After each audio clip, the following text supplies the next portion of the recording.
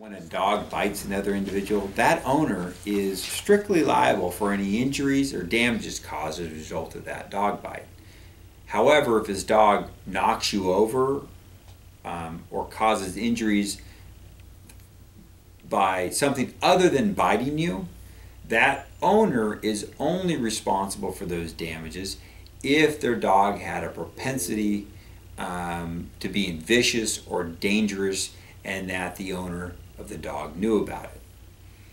In addition to the owner of the dog being responsible for that dog, sometimes a landowner may be responsible for the dog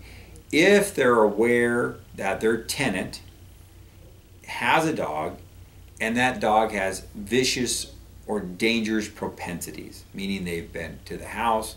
or they've received complaints from neighbors or other people that the dog has, attempted to attack somebody or